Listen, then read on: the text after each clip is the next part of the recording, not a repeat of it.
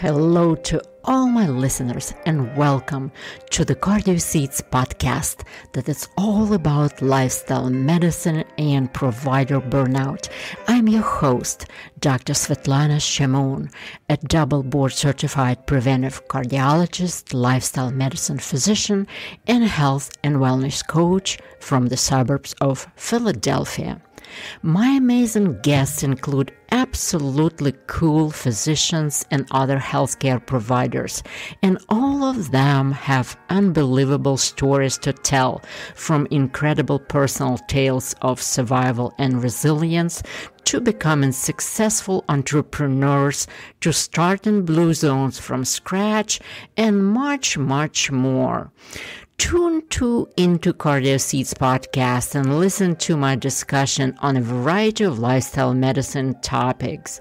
Starting a podcast was one of the best decisions I made in my life, and now we are available on every platform with a robust following from you, our listeners.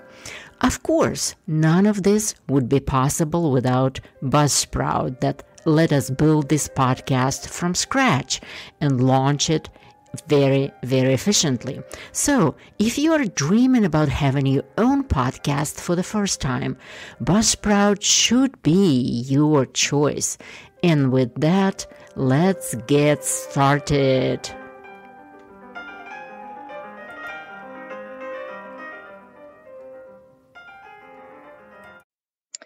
Hello, and welcome to today's episode of the CardioSeeds podcast. I'm Dr. Svetlana Shimon, and the name of today's episode of the CardioSeeds podcast is this: the Healthy Neighborhood Immersion Strategy, supporting vitality, longevity, and purpose where we live, work, and play. And for this fascinating discussion, we have an equally amazing guest. Dr. Meagan Grega is an Ivy League school-trained family physician, but she's so much more than that. She embodies lifestyle medicine. She practices it, she teaches it, she lives it, she breathes it. She is a young, beautiful, energetic person, a super achiever, and she is a true leader in our rapidly growing field of lifestyle medicine. Dr. Meagan Grega is a co-founder and the chief medical officer of Kellyn Foundation, a nonprofit dedicated to making the healthy choices the easy choice. Kellyn provides school-based healthy lifestyle education and garden as a classroom programs, supports access to nutrient-dense produce via the Eat Real Food mobile market, engages participants in hands-on plant-based cooking classes in community settings, and offers intensive therapeutic lifestyle change interventions for individuals and families. Dr. Grega is a summa cum laude graduate of Bucknell University with a Bachelor of Science in Biochemistry and Cell Biology, and she earned her MD degree from the University of Pennsylvania Medical School. Dr. Grega spent several years as a medical officer in the United States Navy. Now she is the managing director of Lantissant Retreat and Wellness Center. She is honored to serve as a faculty for the St. Luke's University Health Network Anderson campus family medicine and internal medicine residency programs, as a clinical assistant professor for the Lewis Katz School of Medicine at Temple University, and as a faculty advisor for the Lewis Katz School of Medicine at Temple Medical Student Lifestyle Medicine Interest Group. She frequently lectures on the topics of lifestyle medicine and local food systems and food access. Dr. Grega serves as a member of several national task force groups dedicated to the expansion of evidence-based lifestyle medicine services. Dr. Grega is a current conference chair for the American College of Lifestyle Medicine annual meetings. She is a member of the American Academy of Family Physicians, a fellow of the American College of Lifestyle Medicine, and is board certified in both family medicine and lifestyle medicine. Wow. Dr. Grega, welcome to the CardioSeeds podcast.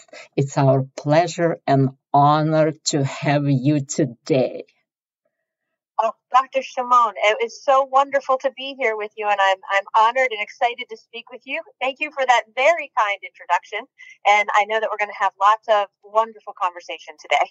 Absolutely, my goodness. Dr. Grega, that's such a wonderful life that you had, both personal and professional. Let's start with you telling us about yourself. Where are you from? Where did you grow up? And, tell us more about your upbringing. Well, I actually was born on a Navy base during the Vietnam War. My father was a officer in the Navy, and as you heard with my bio, I eventually kind of followed in those footsteps and spent some years as a naval officer as well. Mm-hmm. But then I kind of moved around a lot, mostly in the Northeast, as my father finished getting his education, and we eventually moved back to the hometown that both of my parents grew up in, which is Easton, Pennsylvania. Mm-hmm. And I was here for a couple of years. Then I went off on my own journey, going to Bucknell for medical school and Penn down in Philly Bucknell for my undergrad, and then Penn down in Philly for medical school, and then did my residency in New Jersey. And I would say a lot of what for me as I was growing up, I've always been a very physically active, outdoors type of person.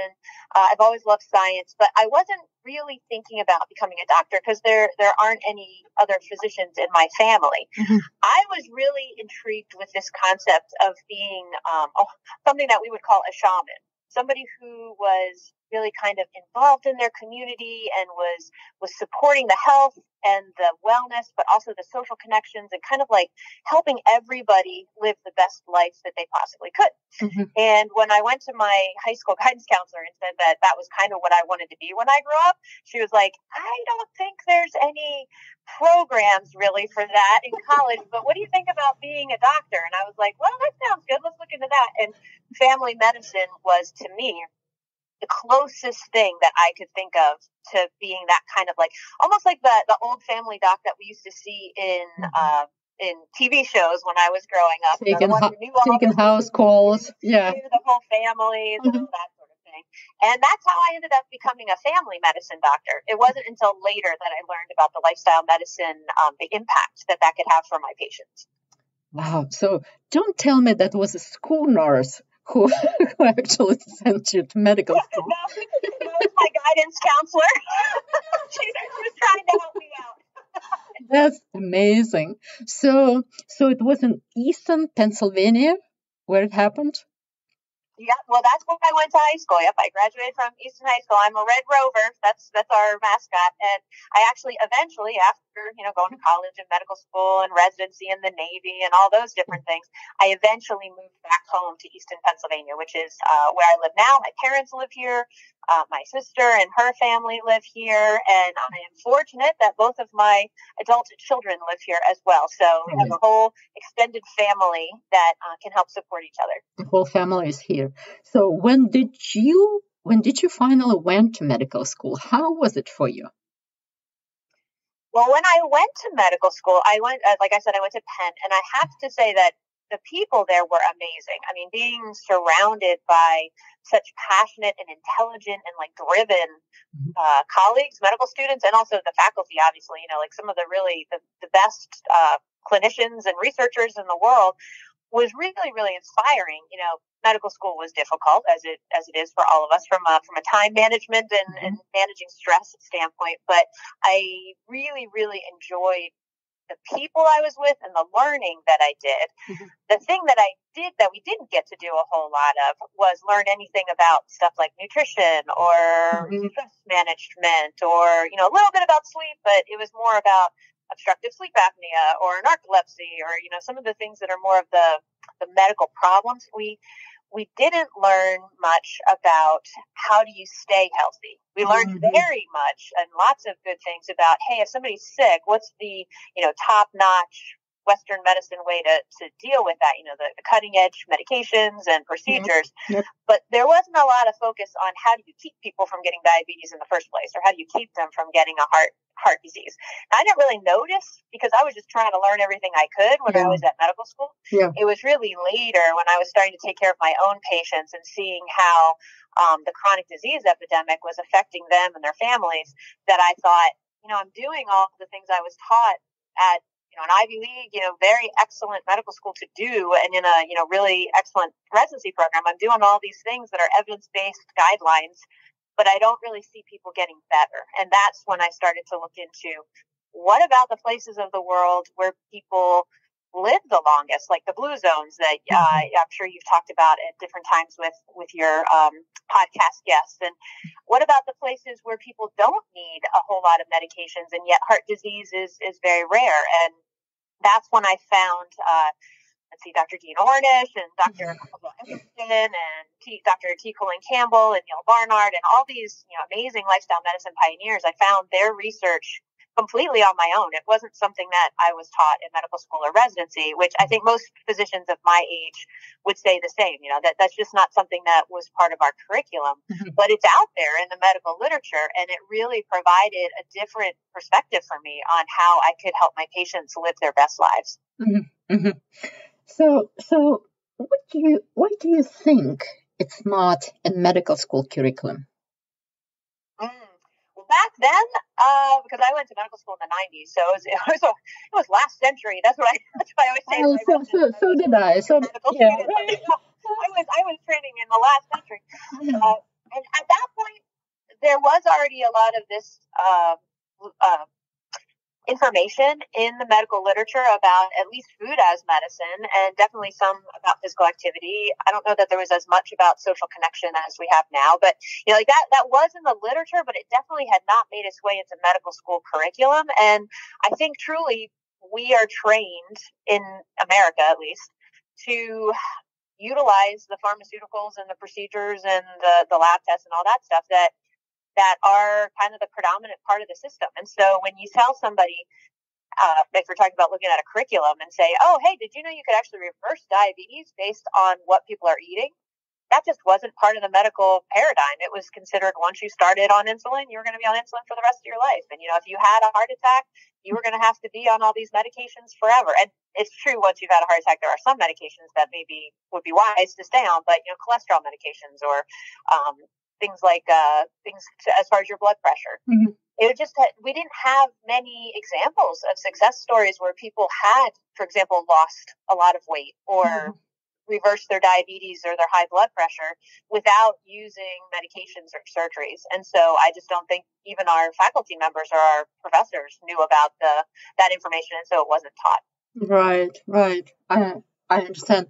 So do you think the future, I'm trying to, jump from one thing to another right now, and there are so many questions I would like to ask you in between, but kind of, before I forget, do you think that now that we know this information, this will be, put in the curricula of medical schools or residency program curricula, and the situation will change in the future? Maybe not this generation that has been trained now, but maybe, people who are about to start medical schools in their time or the time after that, eventually. Because, look, I think what's happening now that medicine is getting more and more, privatized, right? I'm not sure whether it's going to be reversed or not. This medicine for profit that it, practices and hospitals and other facilities are purchased essentially by hedge funds, by, private equities, et cetera. So doctors don't have that much of freedom of practicing medicine they want to. So how you think this will be equated into, teaching medical students and residents to practice lifestyle medicine if they cannot, or they don't have freedom of practicing it in the future, or it's not related to one another? And I think that's an excellent question, and I'm happy to say that I'm blessed to be part of the educational faculty for both medical school and residents, and I am so impressed with the student doctors that are coming through the system now, because they get it. Like, they understand that food as medicine and all the different things that we do as our lifestyle make a big impact. Not all of them do, but they're much more open to it, and they're very much looking at the system, the whole medical system, with different eyes than we did in my generation of doctors. They're not just willing to absorb the status quo that's being taught to them. They're questioning, why is it this way? Why, with social determinants of health, can we not, help our patients as far as getting access to healthy food or transportation to their doctor's appointments? Why is it that we are not able to refer patients to a health coach or to somebody who can help them change their lifestyle habits? They're not just accepting what they're being taught, they're questioning, and they are very passionate about changing the system to make it not only work better for patients, but to work better for them as physicians, because burnout is a huge issue. Seems seemingly getting worse year by year, and the young doctors are just, they're not looking for the career where they work so hard they don't get to see their families and they're stressed the whole time, and they just make it until they can retire and then they start enjoying their life. They want to be able to mix an impactful, meaningful career with their own health and their own ability to have relationships outside of medicine. And they're just, as a group, not willing to tolerate, I think, some of the things that we just took for granted as we were going through in my age of doctors. And it's a great thing, because I feel like they're going to be the force that really does kind of break the current system and remake it in a better way. But they're not operating alone, luckily. As far as some of the things that you were talking about, there are definitely forces in medicine that are consolidating it and capitalizing on it and really trying to just squeeze as much money out of it as possible. But there's also other forces that are looking at it saying, this is unsustainable. Like when I was in medical school in the 90s, we didn't have anywhere near the same healthcare costs per person that we do now in this country. Like, now it's over $11,000 per person per year. And that's not even healthcare costs. That's this is for sick care, basically, So we're spending a huge amount of money on people, and people like employers are saying, hey, this is not going to work. People like the government with, Medicare, Medicaid are saying, this is just not going to work. We're going to have to figure out ways to take care of people with less money. Well, one of the ways you could do that is rationing, and that's not good. None of us want to be rationing healthcare and telling people, oh, you can't have healthcare. But another way to do it is to actually help people be healthier so that they don't have to spend as much money on their their healthcare. And that is where lifestyle medicine will come in, because if you can reverse somebody's diabetes so that they don't have to be on all the medications that they're on, if you can prevent one heart attack, that means that you prevent one coronary artery bypass graft.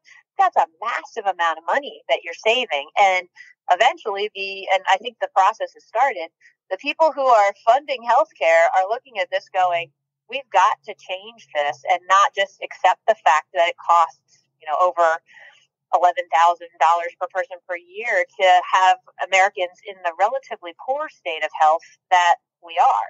So I think with the younger generation of doctors and the fact that our current funding system for the medical system in this country, our funding paradigm, it's just, they're not sustainable. And so we're going to have to make something new. And I'm hopeful that we will go in the direction of lifestyle medicine, which will be better for everybody, instead of going in a direction that's limiting care for certain groups of people. Right. Well, I hope this is the case, because I can see also the tug of war between the people like us, who are trying to save money to the taxpayers, to the population as a whole, and the healthcare system, and also the other group of people who are advocating, filling up beds and keeping, hospital beds filled, not empty, and at the same time, selling people medications, and also, selling people as expensive medical care as possible. That's what I'm trying to say. The keeping people sick, not healthy. So for a small group of people in this country, I think it makes sense or fiscal sense to keep people sicker, not healthier. And unfortunately, yeah, and probably there will be a resistance to a certain extent to our initiatives of lifestyle medicine. But it's clear that it's not sustainable. It's clear that the healthcare system is going to collapse if something is not done. It's not reversed towards prevention and towards preventive care and reduction of cost per person per capita, or in general the I would love to give just one example of that I've been recently telling people. So we should all go out and tell our Congress people this, tell our employers this, tell our friends so that we all know. For example, obesity is a definite issue here in this country.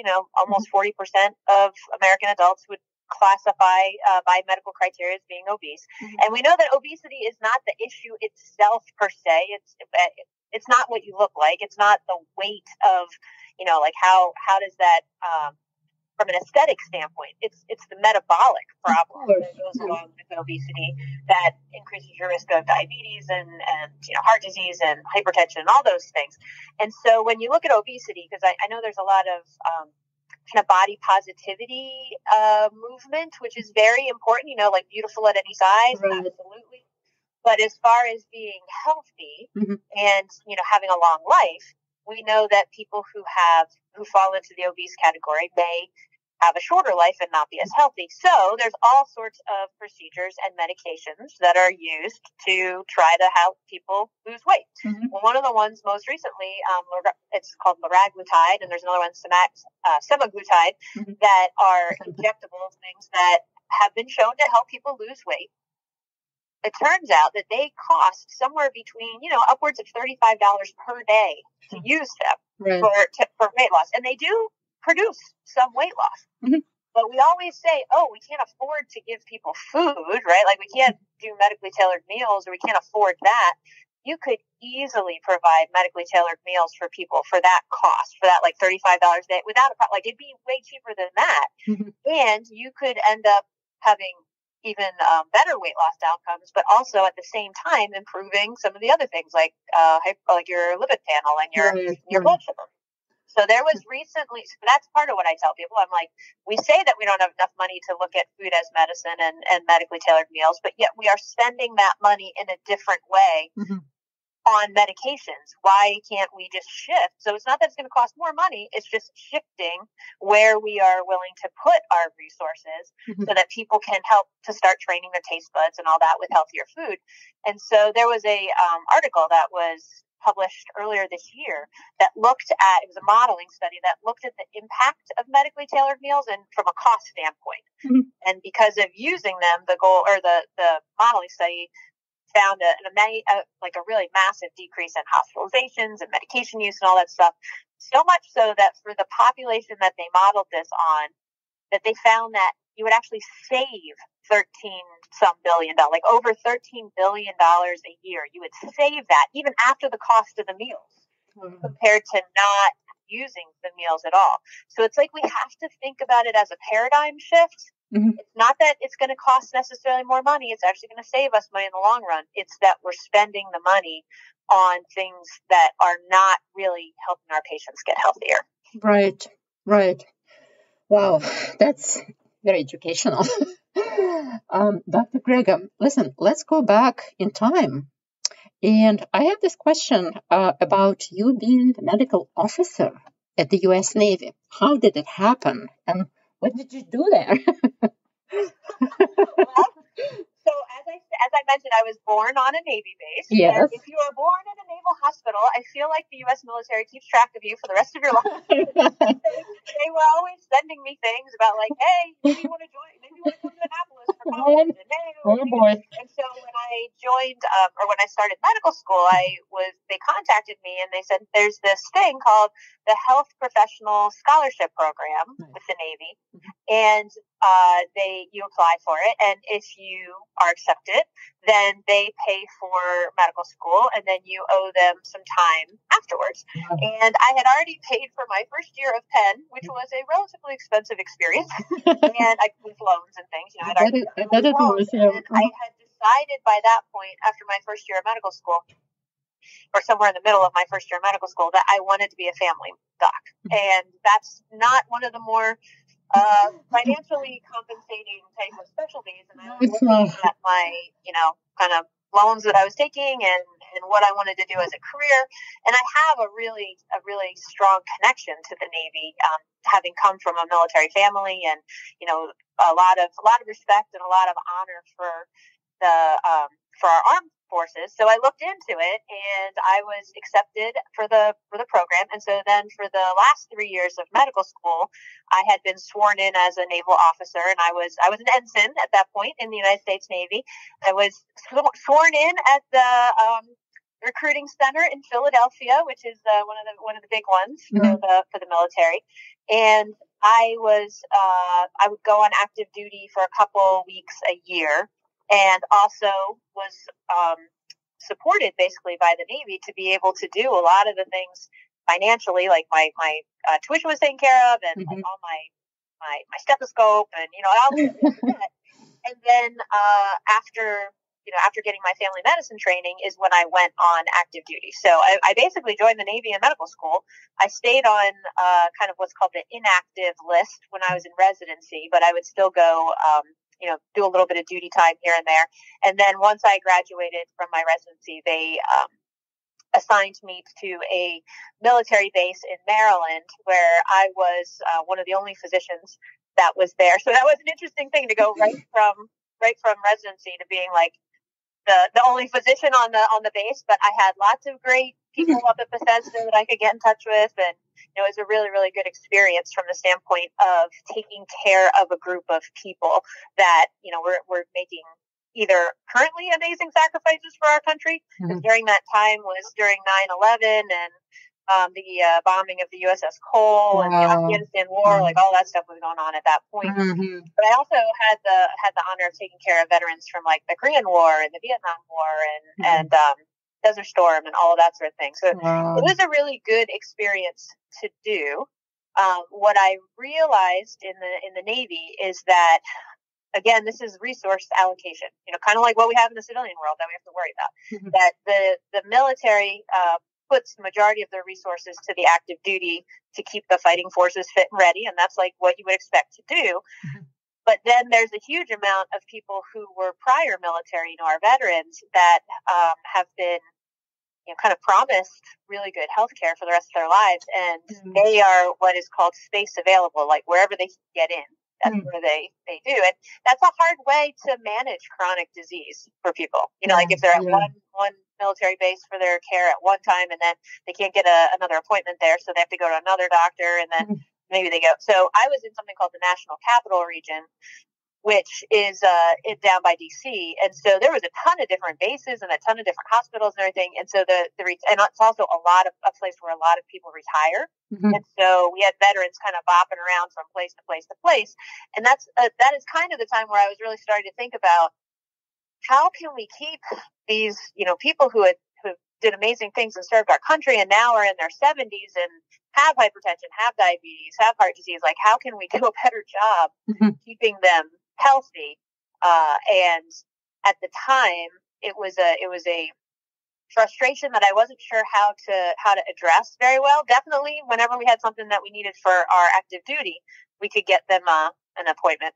And I have to say, then once I went into the civilian world, we run into similar problems in the civilian world. I just didn't realize that it was going to be as kind of similar.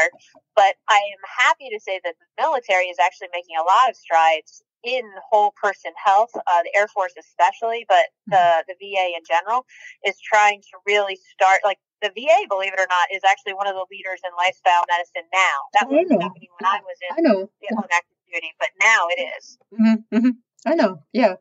VA has many things. The VA was one of the first systems that introduced EMR, actually, electronic medical records for our listeners. I think they united all their systems with electronic medical records. They were very primitive at first, but I remember in the 90s, they were already here. And it was very easy because I trained in Virginia, and one of the hospitals that we had to rotate through was the VA. So it was like, wow, eye-opening. I remember when they were rolled out to our, because we had them when I was on active duty as well. Definitely not at all what they are like now.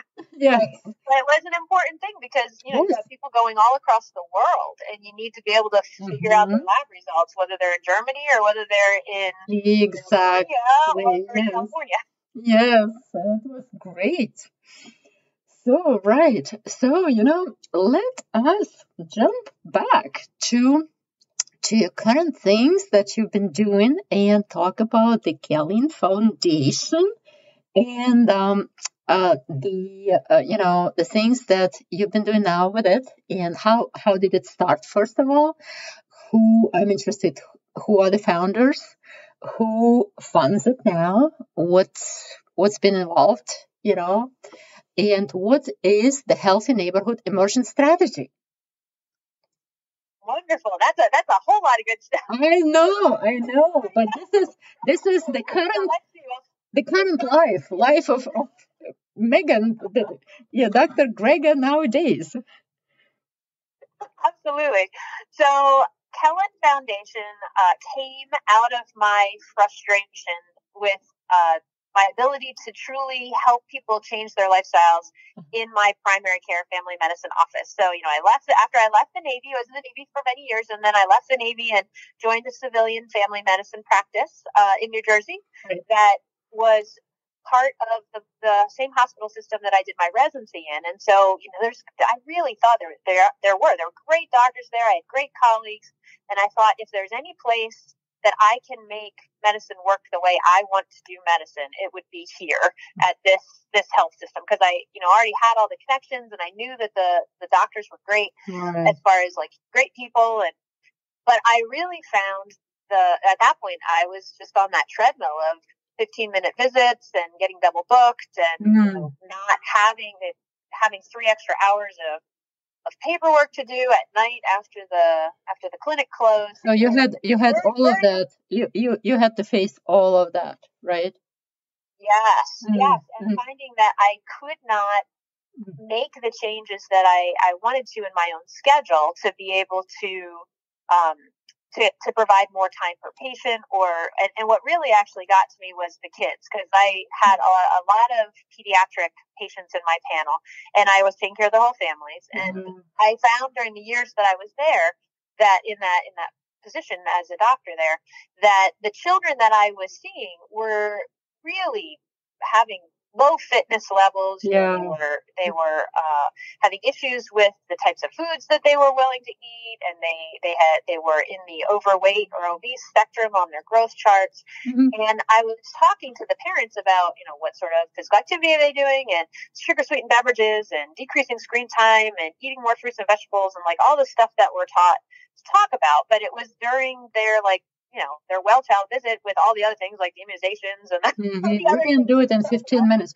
By the way, not to interrupt and not to jump in between, but still, why could not you change the way this was practiced? Why couldn't you make this 25 minutes visits? Were you told to do it? Why couldn't? Because I was our practice was a hospital-owned practice, so it was not our choice. We were on what's called an RVU system, and we still are, which is relative value unit. So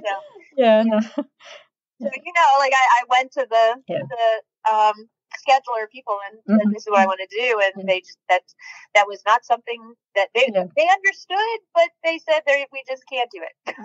Right. Okay, let's keep going. Okay, so that's what happened with that, and then I found that even though I was doing everything that I thought I could in my office to help these kids, because I was really worried about what their trajectory was going to be, since I knew their parents and I knew their grandparents, and I knew that there was chronic disease in their family, like diabetes or hypertension or stroke. And I was afraid they were just like heading down the same pathway, and I wasn't effective at doing anything to change that. So that's when I went to my administrators at the hospital and said, hey, where should I refer these kids to? Because, I'm not making progress, and like, can I send them to dietitians? And they were like, nope, because they don't have a billable diagnosis. So you can't send them. It's such a frustrating situation, I can imagine. Yeah. Mm-hmm.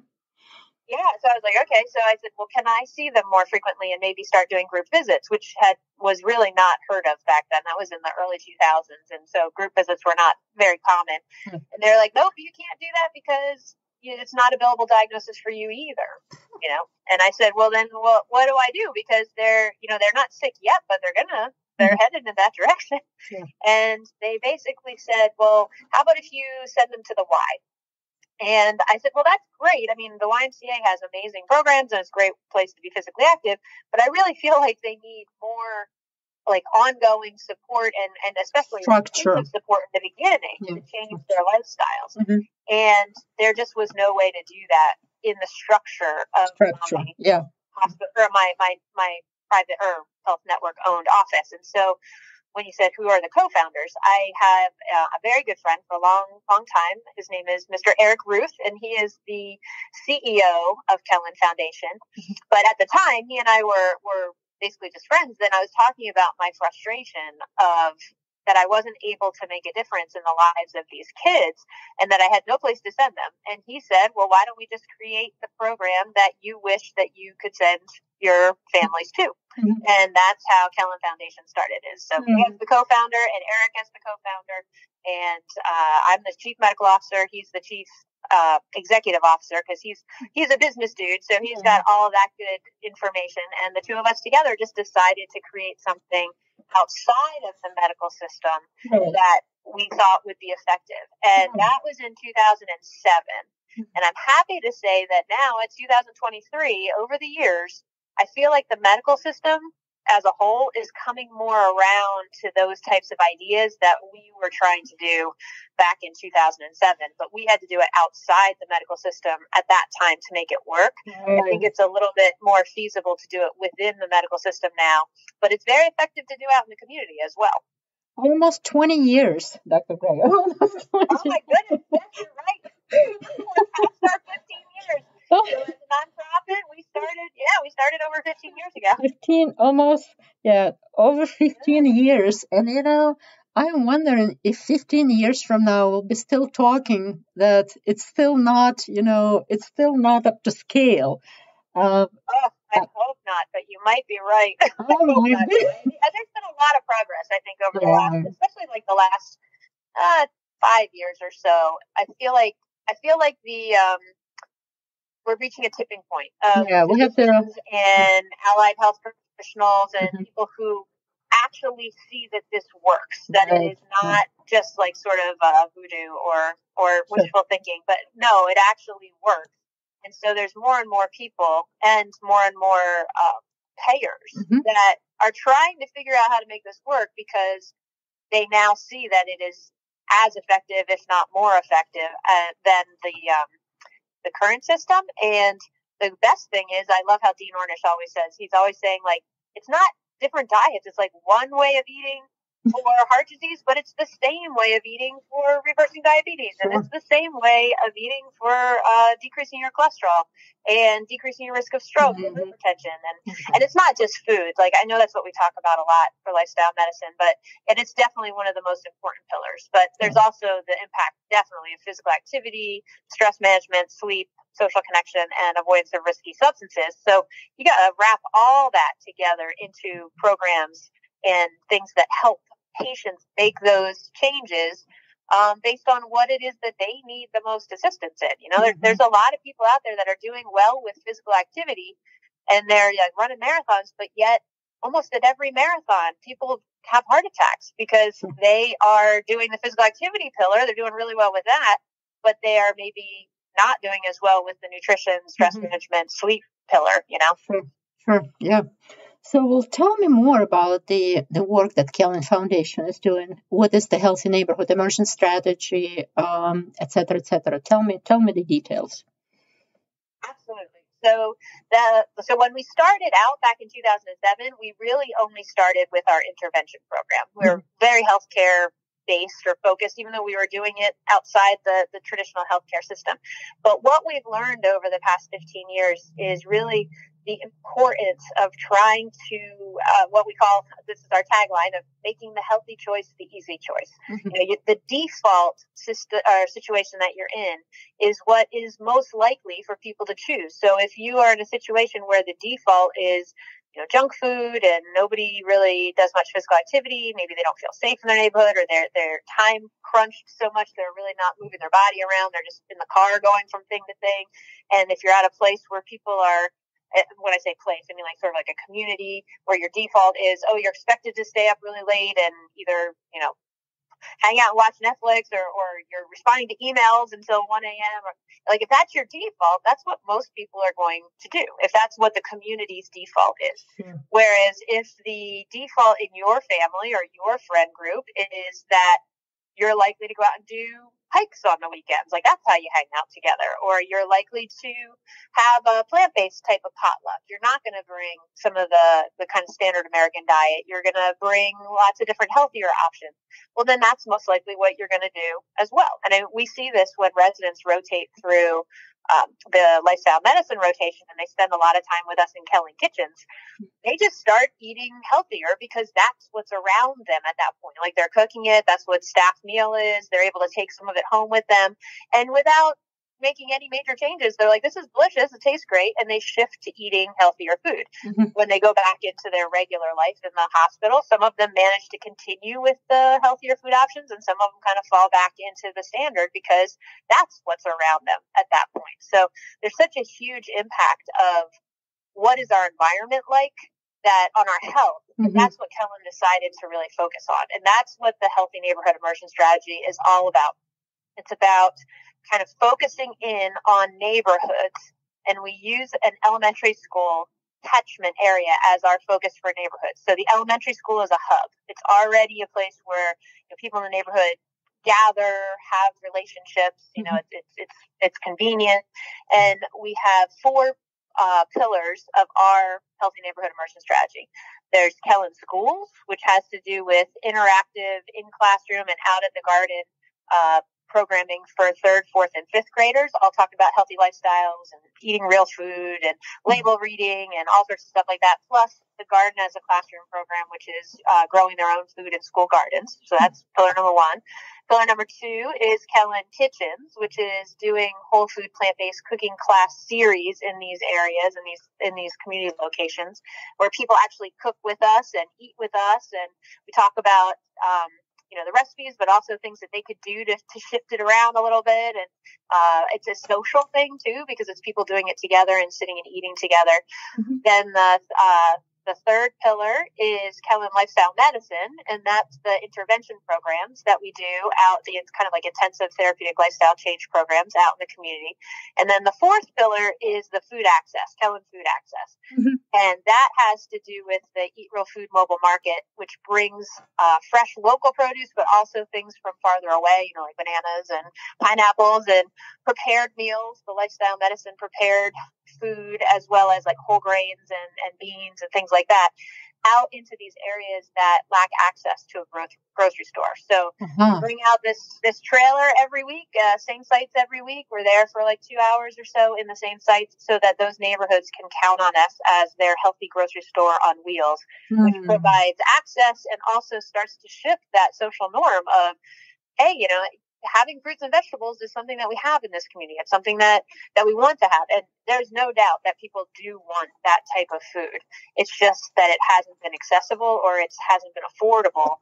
And that's a big piece of what we have to work on with our whole food system and our health system, is making the healthier foods accessible and affordable for people to be able to access. So those are the 4 components. And when you wrap them all together, it helps shift the kind of culture of those neighborhoods to make sure that people are supporting each other in healthy choices. So you start in 5th, 6th, and 7th grade, right?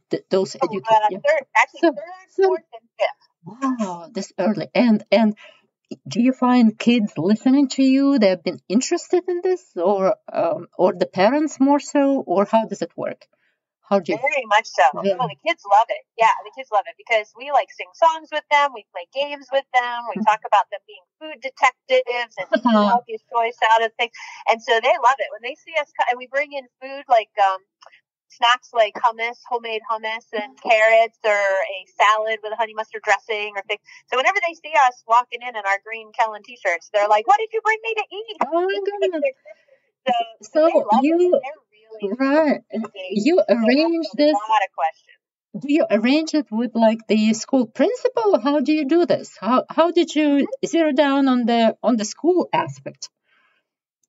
So like I said, when we started in Kellyn Foundation, it was the intervention program that we started with. But we realized that when the participants in the intervention program were with Eric and I going through the intensive time of lifestyle change, they did really well. The families did really well. And then they would go back out into the community, which I kind of think of as an obesogenic environment, and they would struggle because they didn't have a lot of support around them. And at the time, I was the doctor on the Eastern Area School District Wellness Committee, and as such, I had the opportunity to be able to talk to the superintendent and the person for pupil services, and I said, I really think we need to start teaching about this in the elementary school so kids learn early on some of the healthiest choices for their body, and why is that? Like, so that they, it's not that, they say Red Bull gives you wings. Like, there's all this marketing that makes it sound like the unhealthy food is going to, be giving you the power to do what you want to do. And we needed to counter that by saying, like, no, the things that really mean that you can be doing great on the soccer field, or, really great for your brain so that you can practice your clarinet, or, whatever you want to do, are more of these fruits and vegetables, nuts and seeds, whole grains, and beans. Mm-hmm. And luckily they said, sure, as long as it doesn't cost the district any money, you can, you can put together a curriculum. And they allowed us to start in the Eastern Area School District. And we built the curriculum so that it's third, fourth, and fifth grade, so that we see them every year for those 3 years, plus the gardens, and they get multiple touch points. And then once Easton had that, the Eastern Area School District, then Bethlehem Area School District and Allentown Area School District was like, how come we don't have it? And then so we started doing it in those schools. And now we're up to 8 different school districts.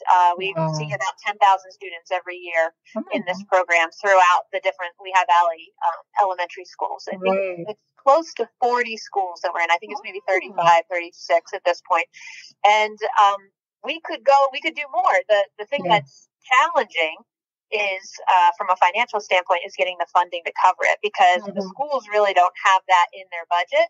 But we've got great outcomes data that the students learn, they love the program, the teachers love the program, and like you mentioned, parents. So we send home things to the parents as well, and then the teachers will often use some of the information that we teach to make homework assignments so that the kids are doing it at home. So like, for example, we teach the red, yellow, green stoplight way of looking at packaged goods. And so we teach the kids how to look at the nutrition label, and then the teacher may send home a homework assignment saying, find 5 things in your cupboard and decide whether they're red, yellow, or green.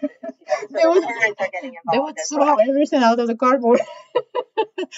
Pantry gone. Yeah, exactly. Mom comes from work, pantry gone. And I think that really helps too. Like, because if a kid goes home and is like, I had this amazing hummus today, we've had parents call us. They're like, where did you get that hummus?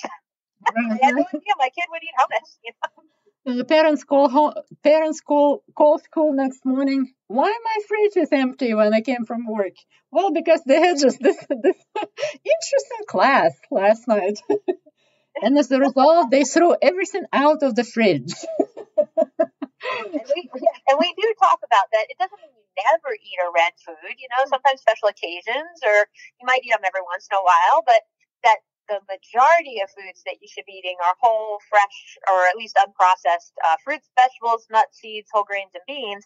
And then if you're looking at packaged foods, as many of the green category foods as possible, some of the yellow, not many of the red, but it's a balance, because when we think about what most people in this country are eating, we have a long way to go to be at optimum nutrition. But if you hit them with that all at once, it kind of sets them up for failure. Whereas if you look at, hey, can you switch your snack to being an apple or being, and this is an issue for kiddos if they're in areas where they don't have fruit available. So we talk about making the healthiest choice based on what you have available. You know, like, because you're always going to have a couple of, there's always probably going to be a difference. Even, for example, one of our questions is, what would be your healthier choice if all you had available for a snack were pretzels, Smart Food, or potato chips? So even that type of food detective thing helps you make the healthiest choice no matter what. Now, of course, an apple or some grapes would be healthier than all three of those things. But the pretzels would be falling into usually a green category based on their sugar and fat, and especially if they could be low salt. Right. Yeah. That's amazing. Oh my gosh, this is such great work. I mean, teaching third grade how to eat. I wish also that, we can teach the parents how to use their limited budget, because a lot of families really live from the paycheck to paycheck. How to use limited budget or even food stamps to buy and cook healthy. Because what always has been in the back of my mind is that they have, $300 per week or even more for food only. And they have, 3, 4, 5 people in the family to feed a family for that amount of money. What are they going to buy? If we can teach them that, how to spend money, that budget to buy healthy food and what techniques to use to prepare that food. To feed the whole family, to give them recipes to feed the whole family for that amount of money. And that's what the Kellyn Kitchens, the cooking classes are about. So when we do our cooking class series, we provide the recipes and we also break down like what the cost would be. And our recipes that we use, they have to be less than $2 per serving. And most of them are more like $1 per serving or less, because they use so much, they use beans and, tomatoes and onions and the things that are not very expensive. But it's teaching people how to cook with that and make something that they would like to eat. That is the challenge. And so when people get involved, families, and the parents and the grandparents get involved in the cooking classes, that helps them learn those sorts of the skills of, and I'm not saying it's easy. I mean, if you only have $300 for the week and you got a lot of people, it's a challenge. But if you get a massive container of oatmeal, that's going to be a lot cheaper, really, and a lot healthier than some of the breakfast cereals that people end up spending their money on, because that's kind of like what people are used to doing, is getting breakfast cereals. Yeah, of course. It's cheaper to get a lot of brown rice and a lot of but even the frozen vegetables. So we talk about that a lot too, that it doesn't have to be fresh broccoli. It can be frozen broccoli. It can be frozen spinach. And like in our areas here, you can get a pretty good chunk of, I guess it'd be about a pound, maybe a little bit less or maybe about, I'm not sure. It's about around a pound of frozen spinach for 99 cents. Right. So and I'm not saying that that's, cheap, but it's definitely something that you can throw that then into your chili or into your stir fry, get a lot of nutrition out of that 99 cents worth of food. So I think a lot of it has to do with helping people see where are the less expensive whole foods, because everybody goes, well, the strawberries are so expensive. Well, yeah, I mean, berries are very expensive, but apples usually not so much. They're not. So bananas are less expensive. Bananas, yeah. Of course, yeah. Well, that's amazing. You covered all the bases. That's amazing. And even the prices. It really is a community intervention. That's it's something that it's not just. Actually, there's a study or an infographic from Robert Wood Johnson Foundation that looks at what is the impact of different things like our healthcare system or the environment and all this on your long-term health and morbidity. And it turns out that really only 20% of our long-term health outcome is based on the type of doctors and nurses and health systems that we can access, like their quality. 80% has to do with socioeconomic factors, health habits, and the environment we live in. So if we as doctors are only focusing on what's happening when a patient's with us in our clinic walls, we're not going to be very effective. And Right. so I think one of the major shifts that needs to happen in healthcare in this country is we have to shift some of our energy, effort, and resources out of our clinics, out of our hospitals, and into these type of community sort of programming that really addresses that other 80% of what affects your health outcome. Yeah, you answered my next question because my next question was exactly about the necessary shifts, in the current healthcare paradigm, in order to bring those lifestyle medicine interventions to scale, and make them accessible to all the patients. And it's like trying to find the financial and institutional support for these types of programs where you're teaching young children, but you're also, supporting elderly people who maybe need to learn a little bit of a different way of cooking than what they knew before. You're helping parents figure out things that their children can do for physical activity or that they can do together as families. But I think the other piece of all this is if we do this, if we can, as a healthcare system, as a nation, shift more resources to lifestyle medicine interventions that don't require a patient or family to take off work in the middle of the day to come to the hospital or come to the clinic to have an appointment, like do it out in their places of worship, their community center, their elementary school. Bring it to them. Convenient to them. That what we will find is that we make a huge impact on our healthcare costs, but just as importantly, our healthcare workforce will feel more energized and better because we as doctors and nurses and dietitians and everybody, we get excited and energized when people get better. Right. But you see that so rarely in our current healthcare system. People don't usually get better with the things that we do now. You may slow down their decline, you may sort of halt it for a little while, but they're not really getting better from their diabetes. They're getting better from their high blood pressure. So if we can make it so it's not this productivity model of how many people do you see and how much can you bill. But make it more about outcomes and are people getting better. Right. I think that we will address both our problem with the chronic disease epidemic and the cost in this country, but also our problem of burnout in our healthcare professionals. Yeah. Which is actually, I think that as long as burnout is there, probably the quality of healthcare will not be optimal. So I think we need to address the burnout as one of the priorities of the American healthcare. As long as, we think about it and pursue the burnout mitigation, we should be fine. Together with other tasks. So you mentioned to me that your son, Keith Grega, is going to start medical school this year, and he's aspiring to become a lifestyle medicine physician, and he will join the ranks of other lifestyle medicine practitioners and amazing specialty that we have here. So tell me about Keith. Couple of words about him and his dreams and aspirations.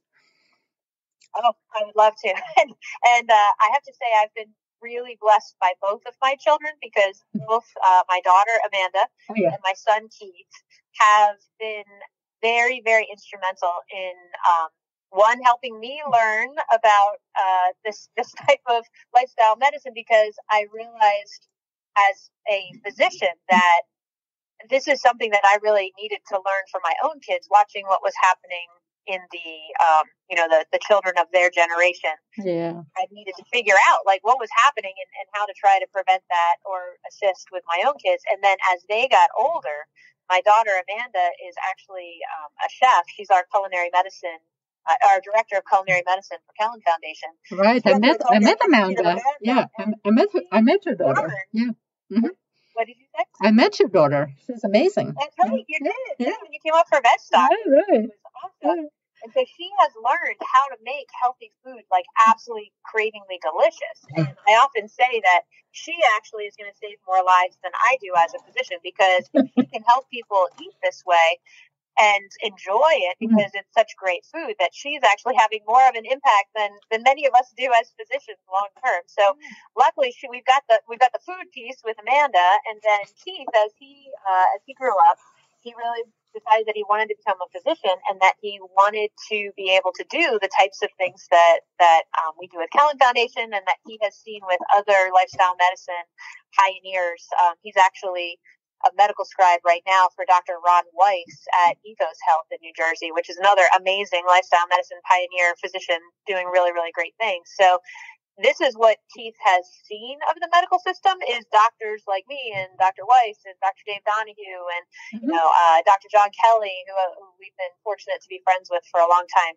So he's seen this as what he would perceive as not the norm. He knows there's a lot of other stuff out there, but like that this is the goal. This is the way that medicine should be.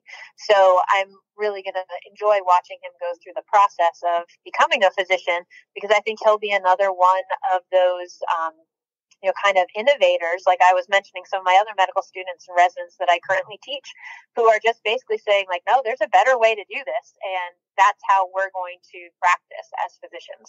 Mm-hmm. Well, one proud mom, right? I'm very, very lucky to have two. My children are like my partners in this work here in the community, which is amazing. Yes, this is amazing. Amazing continuity, amazing legacy, Dr. Grega. And to wrap it up today, where can our listeners find you physically and online? Okay, so online, the best place would be through our website, which is www.kellyn.org, and Kellyn is Kellyn. We are also on Facebook, so you can find us there. We're on Twitter, and we're on Instagram, so if you just search for Kellyn, the Kellyn, you'll find us on those places. We are actually located in Academy, Pennsylvania, which is right by Easton, Pennsylvania. We're kind of on the eastern part of Pennsylvania between Philly and New York. And every year we hold something called the Lehigh Valley Veg Stock, which actually Dr. Shamoon was one of our speakers last year, which was awesome. She came up and talked to our crew. But Lehigh Valley Veg Stock is a festival where we celebrate healthy lifestyles and healthy harvest festival and crafts and lifestyle medicine lectures and music and all sorts of wonderful things. This year it will be on October 14th. So if you are interested in looking at and coming to join us for that, you can find more information about that on the Kellyn Foundation website. And there's also a Lehigh Valley Veg Stock website, which is lvvegstock.org. And I think and also you can find me at the American College of Lifestyle Medicine in October in Denver, because I'm very excited to be the conference chair for LM 2023. And I look forward to seeing all these wonderful lifestyle medicine pioneers and all the exciting energy of the lifestyle medicine tribe out there again this year. Wow. What a wonderful conversation today. Dr. Meagan Grega, the co-founder and chief medical officer of the Kellyn Foundation, a nonprofit dedicated to making the healthy choice the easy choice. Thank you so much for coming to this episode of the CardioSeeds podcast today. It was a pleasure and honor to have you today. Thank you, Dr. Shamoon. Yes, and this is all for today's episode. It was your host, Dr. Svetlana Shamoon, a lifestyle cardiologist and the founder and president of CardioSeeds. Thank you for listening and see you soon. Bye-bye.